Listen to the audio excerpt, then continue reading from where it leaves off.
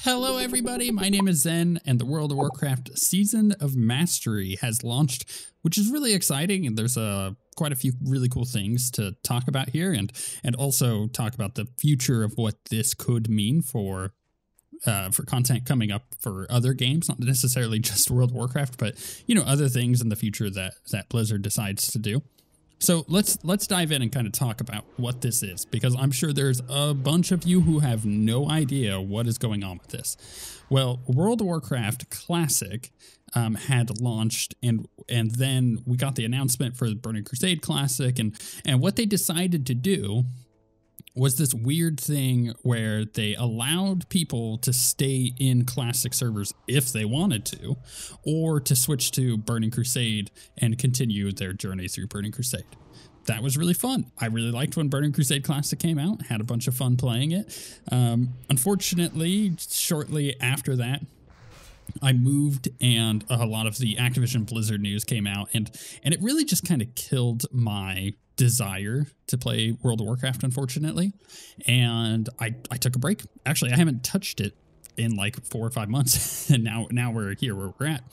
But the thing is, with that split, with going to Burning Crusade, it meant that a lot of the people who wanted to continue playing Vanilla Classic got kind of stuck in that. And unfortunately, there was a strange paywall there that wasn't great when it was first announced, and then was rolled back and was a bit cheaper, but was still too expensive for people.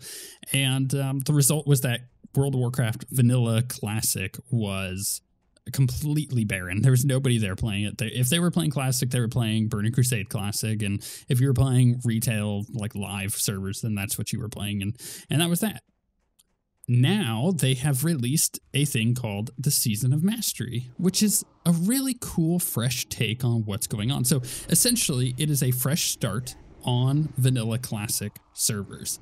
It is similar to what you can expect from a season in Diablo. And I have some thoughts on that in just a moment, but the cool thing is it has a lot of like little modifiers and changes that make Classic more interesting or more appealing to certain people, but also far more difficult, thus the name Season of Mastery. So first off, all characters under 60 get the Adventurers Await buff, or Adventure Awaits buff, and it gives you 40% extra XP from quest turn-ins, which is so good.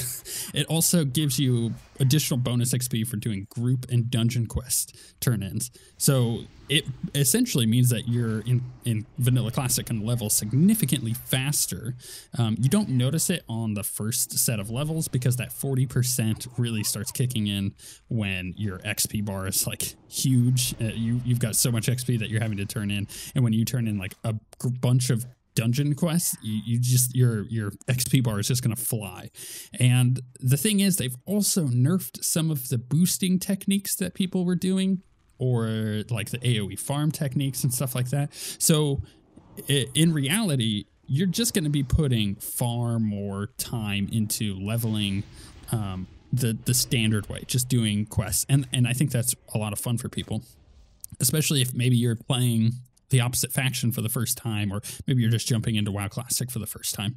It means that there's less weird areas in the leveling where there's holes that you kind of have to go grind or do dungeons and stuff like that.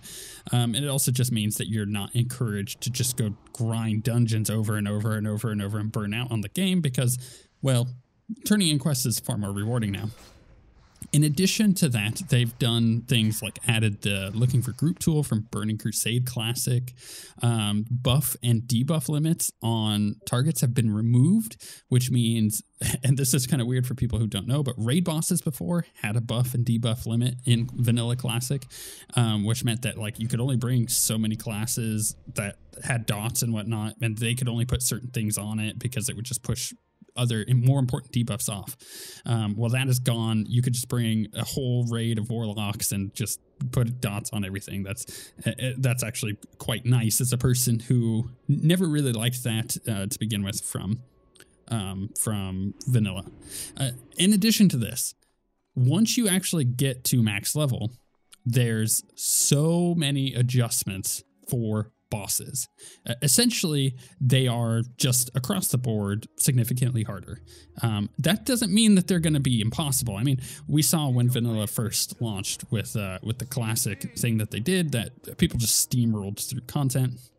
And in fact, the content cadence of this season of Mastery is going to take about a year to go through everything. So it'll just be basically every few months a new phase will launch, and then you'll get the new raids and everything, which is totally fine. I think that's completely acceptable for like a MMO season, which is not something that we've ever really seen.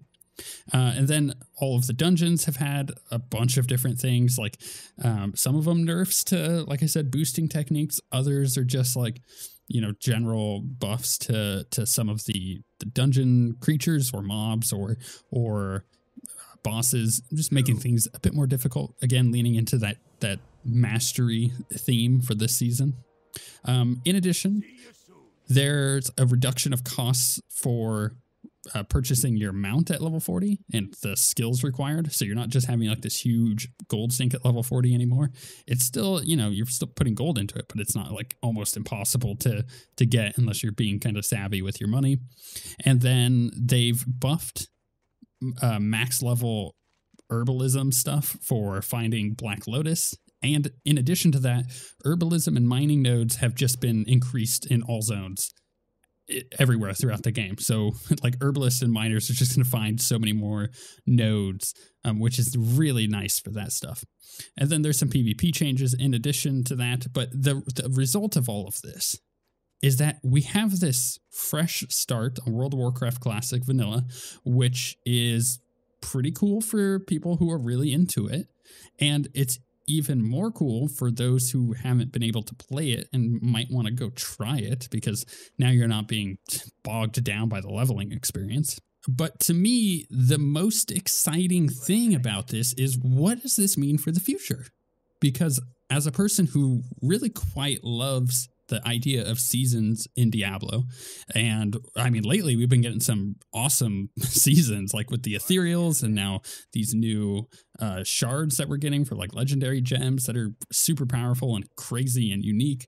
And then just the concept of getting that kind of gameplay loop thrown in to a game that I've played since 2003 when I got into the closed beta, or 2002, whenever it was, and then just dove into heavy in 2004 and just have basically played ever since, is very exciting. You know, what could this mean? Does this mean that we're going to get a season for Burning Crusade?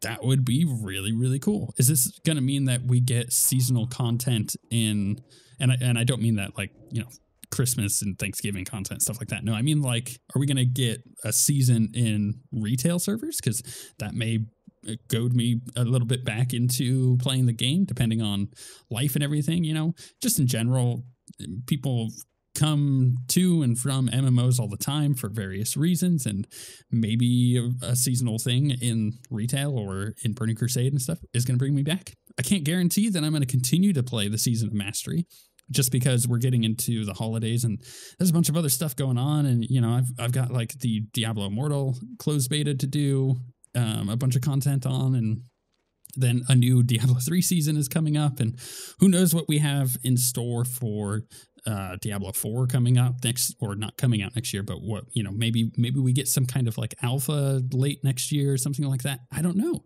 So it would, investing into playing the Season of Mastery, be worth it if I'm not going to go for the entire year? I don't know. It's just one of those like weird things about it, but it is so intriguing because it means that there could be more of this in the future. And to me, that is hyper exciting. And while all of this is super cool and exciting and gets me pretty hyped for what potentially could come in the future, I can't make this video with also not mentioning that the fact is Bobby Kotick got called out today in a Wall Street Journal article. He's the CEO of Activision Blizzard, and most of us at this point are well aware of everything that has gone on with all the news at Activision Blizzard and sexual harassment allegations and unfair treatment to its workers has come out over the last couple months, and this is just a nail in the coffin, and it really paints him as someone who doesn't actually have the best interest of his employees at heart. Surprise, surprise. So it kind of tainted the launch of this and the announcement of a new expansion for Hearthstone, and it was just terrible timing, honestly, but the games industry needs to change. Several months ago, I made a video when the Activision news broke that I was going to remain as a ally for these people. I'm going to continue supporting the games that the people who are being affected by this are making and want to, make. And at the same time, I'm also going to keep holding the people around me accountable. And if anyone ever comes into my path of someone who's in the games industry, who is going and, doing things that they probably shouldn't be, or not probably, but definitely shouldn't be to people around them, whether they're treating them like garbage or they're assaulting them sexually, I will end your career. And I think that is the only thing that we need to say as people in the games industry, because we need to root this stuff out and get rid of it. And that's how I genuinely feel. Which is a weird note to end this video on, but it needed to be said because this whole ridiculousness that keeps going on is tiresome, and it's ruining a lot of excitement for games that we should be hyper excited for, but just are getting tired of hearing bad news about. But with that being said, let me know what you think of this season of Mastery. Have you heard of it before? Is this interesting to you? Or is it more like, where I'm at in it? The future seems really cool and unique and interesting to me of what this possibly could be in the future and what it might mean for other games potentially, and what it might mean for, standard Blizzard games that we have already. Maybe we get seasonal content in, I don't know, Overwatch. And again, I don't mean like holiday content. I mean like, where things reset and you get these really cool modifiers. In fact, honestly, I kind of, and this is just what I feel, I kind of wanted them to push it a bit further with the Season of Mastery, do something a little more wild. But even with the early Diablo 3 seasons, we didn't see that stuff. It was only once they started getting in their groove and figuring it out and seeing what they could and could not do, that we started getting really cool stuff. So for me, I'm super excited for the future of this kind of content and dying to see what they potentially could come up with or add to the Season of Mastery as we go. But with all of that said, thank you all for watching, and we shall see you guys next time.